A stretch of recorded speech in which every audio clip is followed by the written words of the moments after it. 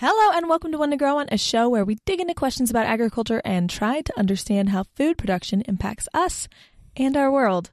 My name is Hallie Casey and I studied and currently work in agriculture. And I'm Chris Casey, Hallie's dad.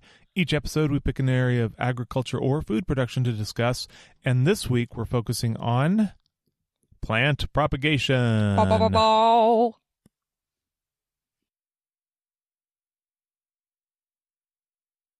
All right. How do you propagate a plant? So many ways. I mean, you plant it in the ground, or you cut part of it off and splice it into another plant. And that's why speciation is, all just made up nonsense. Because you can splice all the plants with each other and create new plants. No? You can crossbreed them. And, yes. Okay. But the splicing isn't why speciation is nonsense. So we don't really call it splicing. We call it grafting. Okay. And you basically build a plant, but it's like still two separate sides of a plant. So like you can graft a potato and a tomato together, and what you have is a tomato, or however you right? Like the bottom part grows potatoes and the top part grows tomatoes. Tomato. Right. So, but it's not a hybrid. Yeah, so it like grows and then it dies, and that's it. It's not going to like produce a new plant because it's not in the genes. Basically what just happens is the tubes connect, and so they can transport water and nutrients up and down the plant. Okay, cool. But that's not propagation. I mean, it can be part of propagation, but that's not mostly what we're going to be talking about. So, peek behind the curtain. I taught this as a class.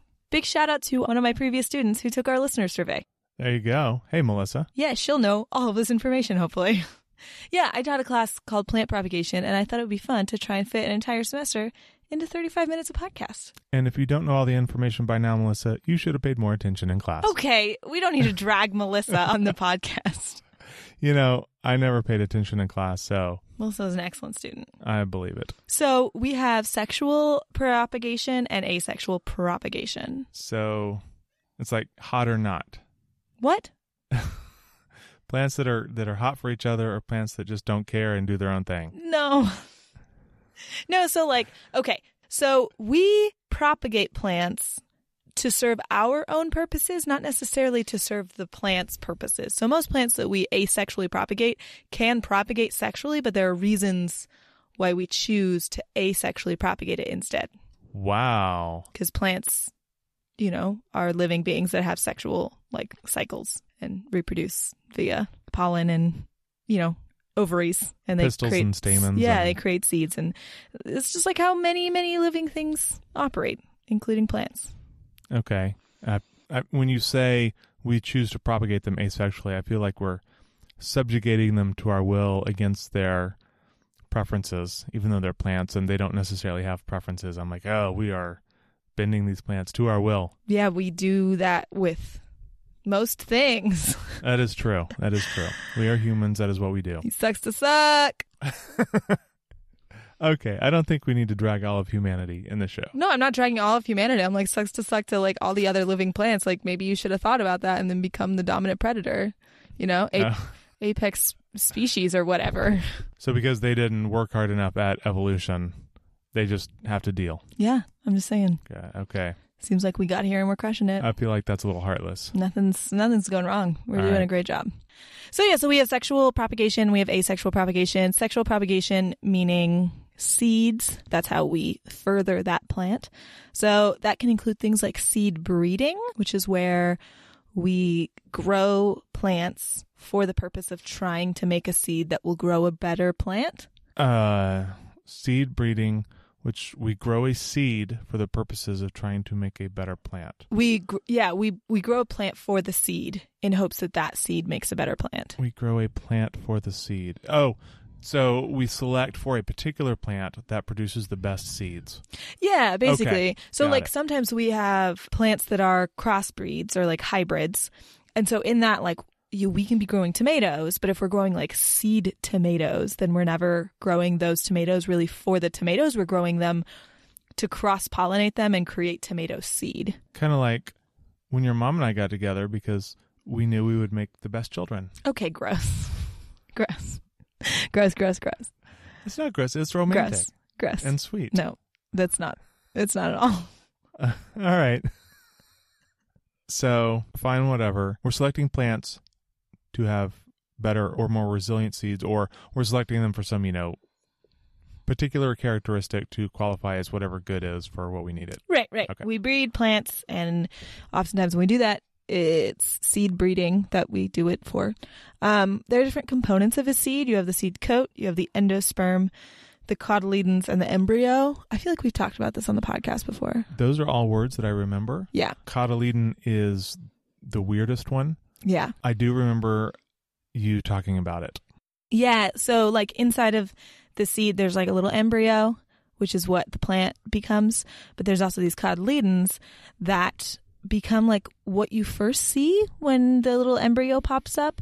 It's like 2 or 1 leaves. They're not really leaves because they're inside of the seed. They're like a starchy reserve so that when the embryo starts to grow, it's able to like pull starches out. So it has energy. This is helpful to understand the different parts of a seed because sometimes we have to treat seed in order for it to grow. Are these what microgreens are? Yes. I remembered another thing. I'm so happy for me. Yeah, that must have been when we talked about it. Yeah. If you want to go back, We talked about microgreens on the last Superfood episode, Superfood 4, I think. We talked about microgreens, and that involves talking about cotyledons. But around the seed is a seed coat. So sometimes when we are planting seeds, in order to propagate a new plant, we have to treat the seeds because there is something that makes it like impossible for the embryo to actually grow. So we do things like imbibing the seed, which is where you soak them in water. Okay, so it's not about just getting them drunk. No, we don't get them drunk. We can soak them in water by imbibing them. We can also stratify them, which is when we like put them in the freezer for a couple days, and that will like break a seed's dormancy. Or we can also what we call scarify the seeds, which is where you basically like file them down with like a nail file or something. I'm so confused right now. Okay, why? So, I mean, I'm accepting what you're telling me, right? And we're talking about getting the seed to start growing. Mm-hmm. One of the ways is soaking them in water. Yes. So, they don't drown, obviously. They just like the water. And the other way you said is freezing them, mm-hmm. which I associate freezing with going dormant, not with triggering production. Right. So basically what you're mimicking there is if you're a plant and you like produce fruit in the springtime and it's lovely and it's warm outside and the seeds go in the ground, you don't really want those seeds to start growing until the next spring usually, right? So you're basically mimicking a wintertime period. So they have a freezing, and then when that freeze ends, they're like, okay, great, it's warm now. I will start to grow. Because if it was still cold, or if it was still warm and there hadn't been cold, these seeds are like, wait, it's going to get cold and it's going to get rough for me. I got to wait it out. The freezer mimics the weather. Yes. Dang. For the seeds. The seeds are not that smart. They can't notice that it's inside of a freezer. Fair enough. And then taking a nail file to them. Yeah, scarification. So this can also be like sometimes we just like put them in like a big tumbler and we like tumble them around so that the seed coats get scratched. Like a rock polisher. Yeah. But basically this is mimicking being eaten and then pooped. Whoa. Yeah. Okay. Sometimes you actually have to ferment seeds to make them grow, which is wild. But yeah, like usually if you have some kind of seed with a really hard seed coat, it's either meant to be like a mammal grabs it and then like chews it and then spits it back out, or it goes through the digestive system and there are a lot of acids in there that can break that seed coat down and then it's ready to be. Got it. Okay. So the nail file mimics the process by which the seed coat gets broken down. There are seeds which in the wild go through a fermentation process before they start growing. I mean, that's or is that scar them as well? Yeah, so fermentation is kind of similar. That's basically mimicking going through a digestive tract where you are exposed to a lot of like high acids. Cool. Yeah. So that is most of what I have for sexual propagation. We can talk about asexual next, which is the wild stuff. Sexual is the most common and the cheapest, but there's tons more to talk about, but that's the basics. If you're gardening, always check your seed packet in case you need to imbibe, scarify, or stratify your seeds. So it's like the opposite of the human world where the sexual reproduction is the wild stuff. No, Dad. If we asexually propagate humans, that's the wild stuff. That's fair. That's a good point. I never thought about that. How would that look? I don't think that this podcast is the forum for that kind of speculation, but now I'm curious. I mean, cloning, I guess. Yeah, that's exactly cloning. Precisely, exactly, yes. Wait, is asexual propagation in plants cloning? Yeah. Yeah. Oh, yeah. Cool. All right. Well, you know where things get really wild? Where? In the break. Hey, let's go.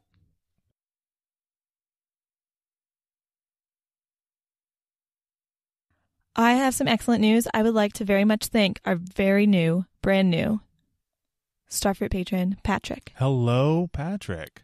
Welcome to our wonderful podcast family.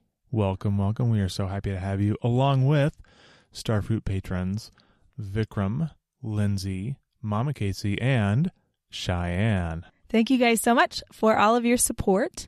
If you would like to talk with us, our amazing Starfruit patrons, all of the rest of the One to Grow On community, you can jump in our Discord group or our Facebook group, where we are posting lots of memes and jokes and plant facts and plant questions. So many plant questions, lots of houseplant support, gardening support, plant ID, all these wonderful things you can find at, you can either go to onetogrowonpod.com/discord for the Discord group or onetogrowonpod.com/group for the Facebook group. Facts, fun, memes like dandelions. Yes, come join us. We would love to talk with you. Also, in March, we're going to do things a little differently. March is National Agriculture Month here in the U.S., and we are partnering up with 3 amazing food and farming podcasts to bring you a little bit of different content. We're going to be airing some of their episodes so you can learn more about their shows and how amazing they are. We're going to be talking about this a lot on social media so you can connect to other very cool people online who are talking about agriculture and food in very fun and interesting ways and doing amazing stuff. We're focusing on indie producers. So it's going to be a lot of people who would just, this is their passion, just like me and Dad. And they really are trying to bring the very best stuff. So you can look forward to that. The next episode is technically just at the end of February, but that is when we will start. And then the 2 episodes in March will also be part of this. Until April, though, if you want to connect with us, we're going to be on social media and we're going to be on our Discord and Facebook. So come join us, onetogrowonpod.com/discord or /group for the Discord and Facebook group, respectively. In April, we'll be back on the air. But now it's back to the episode. Back to the episode. Dad, do you have a nature fact for us? I do. Ooh. All right. So the past few weeks, I've been obsessed with this new video. Okay. Which is not plant related, but it is nature related. It is about the sun. Oh, I love the sun. I love the sun too. I mean, I guess it is plant related because we can't have plants without the sun. I mean, it's kind of everything related. We couldn't have anything without the sun. That's true. That's true. But the Daniel K. Inouye Solar Telescope from the National Observatory produced the highest resolution video and photos of the sun ever. And the video is mesmerizing, and you've got to check it out. We'll have a link in the show notes if you haven't seen it already. It's just about a 15-second video of what looks sort of like this hot boiling gas, and each of these little boiling blobs on the video is about the size of Texas. I mean, they're massive, and well, the sun is massive, and each of these little cells is massive, and it's just, we see this big white dot in the sky, right? And this is just sort of this close-up, detailed movement of this plasma gas and fire out here on this giant ball of fire in space. It's amazing. That sounds so cool. It's really cool. We'll have a link in the show notes if you haven't checked it out. We're glad that you're here and excited about agriculture. Be excited about space, too. Space is cool. Space is so cool. All right. Da-da-da-da-da-da. Nature fact. Asexual reproduction. Oh, yes. Okay. Production without sex. Exactly. Or, as you put it earlier, cloning. So, this happens naturally in nature, which is kind of where we got the idea to do it. So, real quick, the banana is a clone, right? All bananas are clones of one another. Yes. Is that something we did, or is that something that the banana did itself? So bananas do that. We basically selected for the banana we wanted. Okay. And then propagated that a lot. Got it. Okay. But bananas like just also do that. Sorry. Still reading my book. Got to know. So examples of natural occurrences of asexual propagation includes things like tubers, rhizomes, bulbs, corms, tuberous roots, kikis. That's a lot of words. So I feel like I know what a tuber is. Yeah. That's Example? a potato. Exactly. That is a potato. I feel like I know what a root is. Yeah. That's a part of a plant. I don't know why it's in this example, but you also said corm. Corms. Which is not corn. No, corms. Corm. And kikis. Yes, and rhizomes and bulbs. I have a friend named Kiki. I don't know what it is here. We talked about rhizomes once. Which is? So it's a kind of root, sort of. Modified stem tissue, yes. Modified stem tissue. I almost said modified root. Modified stem tissue. But it's usually underground, right? And it sort of shoots out and new things kind of sprout out of it. Yeah, it's kind of like either right below or right on top of the ground. It's like kind of what grass has. Yes. Yeah, that's rhizomes. Bulbs, example is like onions, irises, yes. garlic. Those are bulbs. Your grandmother used to get bulbs all the time and grow them. Right. Tulips. Yeah, tulips. Yeah, corms are very similar to bulbs. So we'll just say they're basically the same as bulbs. And then tuberous roots, tuberous meaning akin to a tuber. They're slightly different because technically they're root tissue, whereas tubers are stem tissue. But other than that, they're very similar. So, like boober tubers. Bubo tubers. I don't know. Harry Potter reference. Yeah. Anyway. So, do you know how we propagate potatoes? We put them under the sink until they sprout little leaves on them? Basically, yeah. So, Wait, really? Well, kind of, but not really. On potatoes, you have the little eyes, which is where if you leave them out for too long, they'll start to grow. So you can just take like a sharp knife and cut those eyes out, and you leave them for a bit of time. Sometimes you put some sulfur powder on them, and then you plant them and they grow. That sounds so violent. Why? You cut their eyes out. Yeah, you cut their eyes out. Cut their eyes out. Yeah. Then you put some sulfur on them. Yeah. And then they grow. Is it pure sulfur or is it a mineral, like a salt? It's like a mineral salt. Okay. Yeah. You don't always put it on there depending on like how wet it is. The sulfur can help prevent bacterial infections if it gets really wet, but it's not always necessary. You also do have things like kikis. Kiki is specifically a term for orchids, but it's basically what we call an adventitious root. We have it on other things too. So have you ever seen like a spider plant? Do you know what a spider plant is? You've said so many things that I just don't know about. I mean, I know I've seen an orchid. Yes. I did not know they were clones of each other. Well, they're not always, right? They do have flowers, and so they can grow seeds. And then I know you said something that sounded like advantageous. Adventitious. Adventitious roots. Okay. Have you seen a spider plant before? Do you know a spider plant? I don't remember. So spider plants have like these long, thin leaves, but they also like shoot out little babies. They're very common. They're like one of them.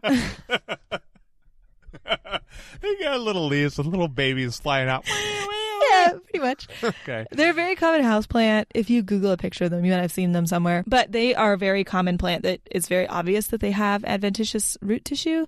Basically, you have above ground plant stuff, and they start to grow roots in hopes that they will take root somewhere. The tissue that's above the ground grows the roots in hopes that the roots will find the ground again. Yes. Okay, exactly. That is adventitious. Yes, yeah. So like for the spider plants, how they do this is like you have a one big main plant, and sometimes they will flower and grow seed, but they prefer to grow clonally. So they'll shoot out these little babies on these like little stems that go like pew.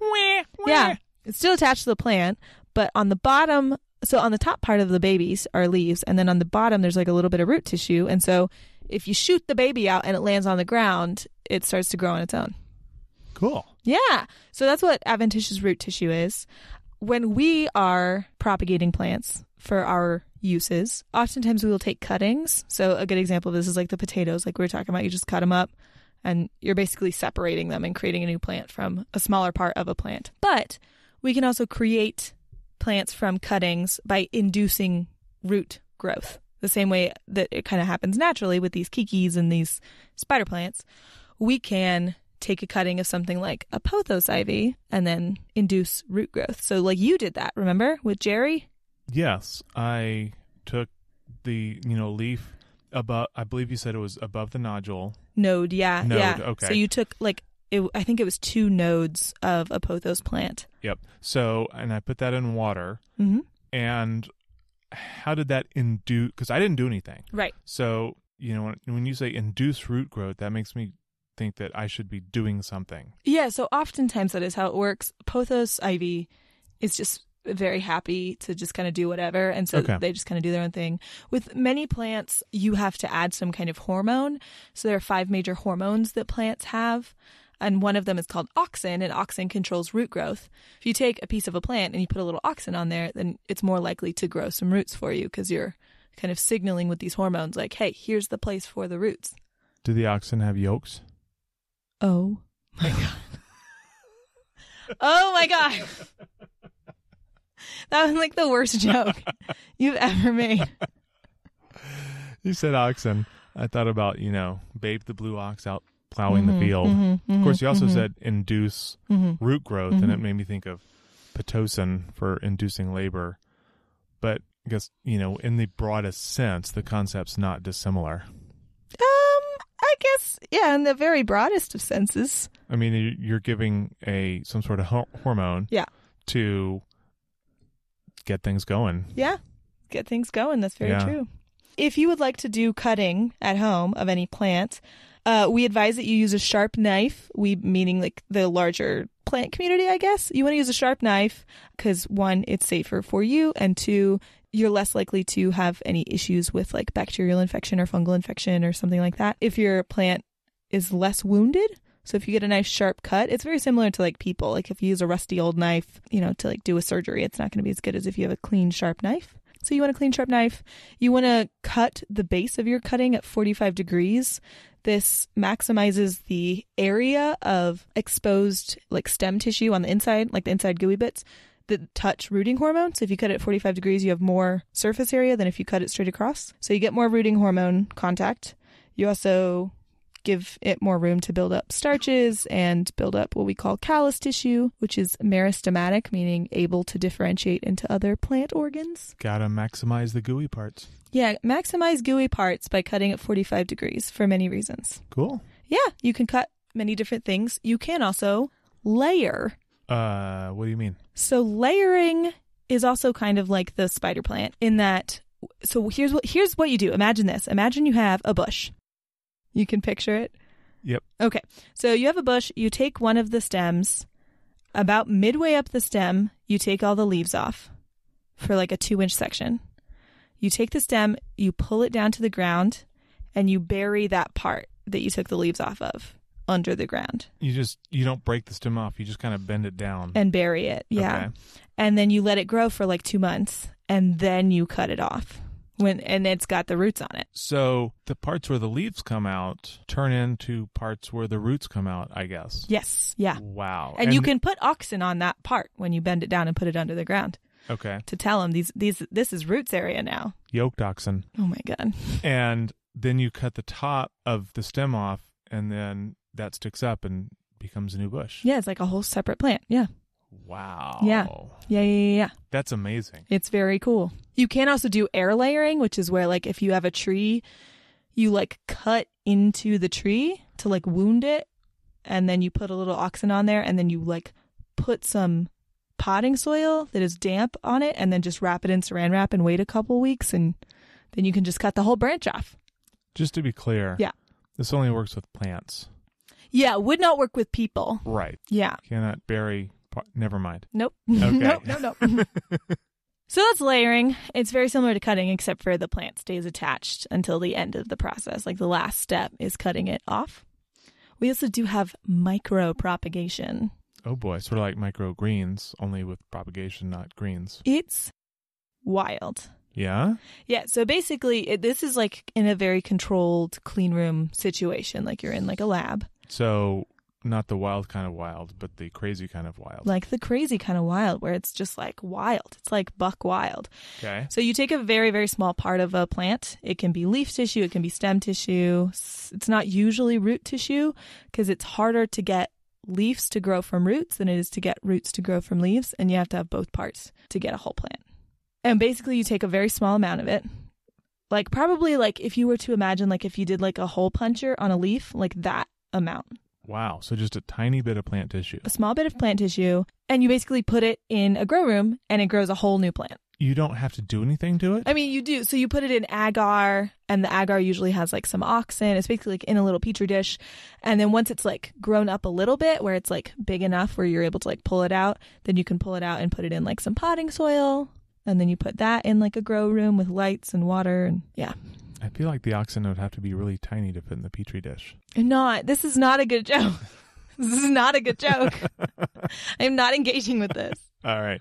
You take a hole punch a hole in a leaf, you put the little piece of plant confetti in the petri dish, and you make a new plant from it. Yes. That is pretty wild. It's buck wild. Yeah, it's very cool. We do it a lot for science. Sometimes we do it for like woody plants where you have a very high market value because it's like expensive to have like grow rooms and stuff like that.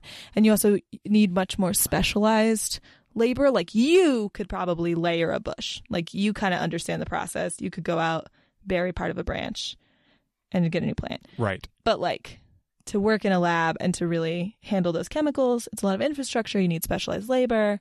It's more expensive. So we do it for science. We do it for things that are more expensive so that you can like afford to spend more to get like really clean, good plants. So I have two thoughts. One is this means in that tiny bit of plant, there's enough information for an entire new plant. Yes. So there's a concept for that actually. It's called totopotency. And it's like the idea that from one cell, you could grow a whole plant. That's an amazing term. Yeah. The plant's got totopotency. Totopotency. Okay. That's awesome. From one cell. Yeah, that's the concept. So my other thought is, I assume it has, but has this not worked for the American chestnut? No. So the problem with the American chestnut is not that we can't grow more chestnut trees. It's that if we do grow more chestnut trees, then there is like fungus that will then still get to them. So it's more an issue of like breeding with the chestnuts than just like growing more of them. This fungal blight is just so ubiquitous that we're having a hard time getting resistance into the actual species. Got it. Yeah. Well, cool. Now we know how to make new plants. Yeah. Do you feel educated? I do feel educated. Do you feel like you should have taken a whole semester to learn all of this? I don't know. Melissa, let us know what you think. I bet you knew all of this stuff already. And I bet everyone in plant propagation this semester can listen to this episode and get A's. Maybe so. All right. Knock, knock. Who's there? Petri dish. Petri dish who? There's oxen in your petri dish. And you said mine was a bad joke? I'll leave the jokes to you. Fine. Fine. It was off the cuff, okay? So were mine.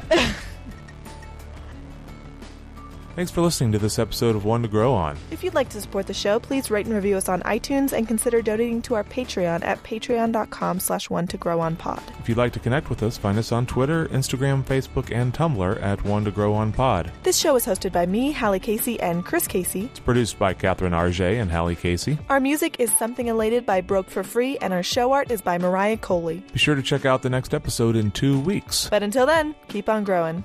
Bye, everybody.